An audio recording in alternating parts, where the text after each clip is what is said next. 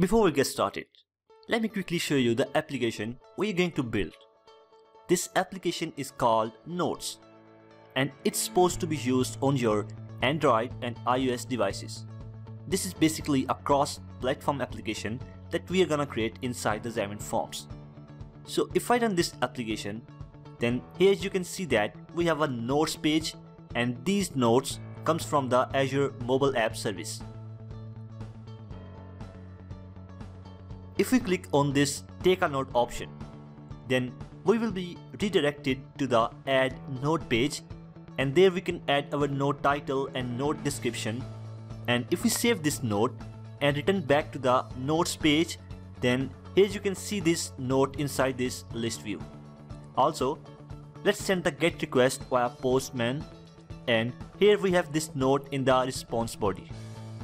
Now if I tap this note, then we will be redirected to the update note page, and there we can modify our note.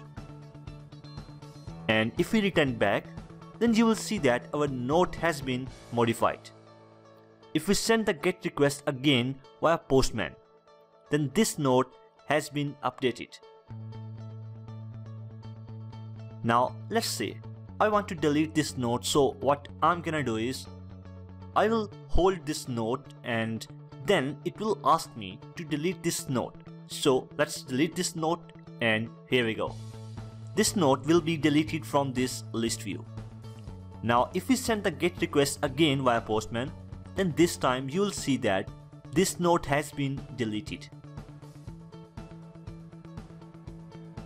Now the interesting thing starts from here, because we have also implemented the offline synchronization inside the Notes application.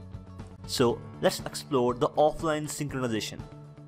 Let's close our application and let's say our device is offline and we are no longer connected with the internet. Let me turn off the internet. And now if I open this application, then you will see that we have these notes inside the list view. Now let's go to the add note page, and there I'm going to add a new note.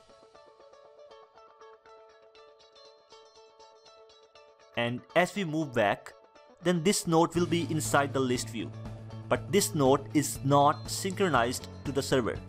Let me send a get request via postman. And here you can see that we don't have this note that we have added right now. And that's because our Android device is currently in an offline mode. Now let's close this application and then let's turn on all the active connections. And now I'm going to run this application once again. And here we have these notes inside the list view. Well, as we are connected with the internet, so our notes application will sync the note that we have created earlier to the server.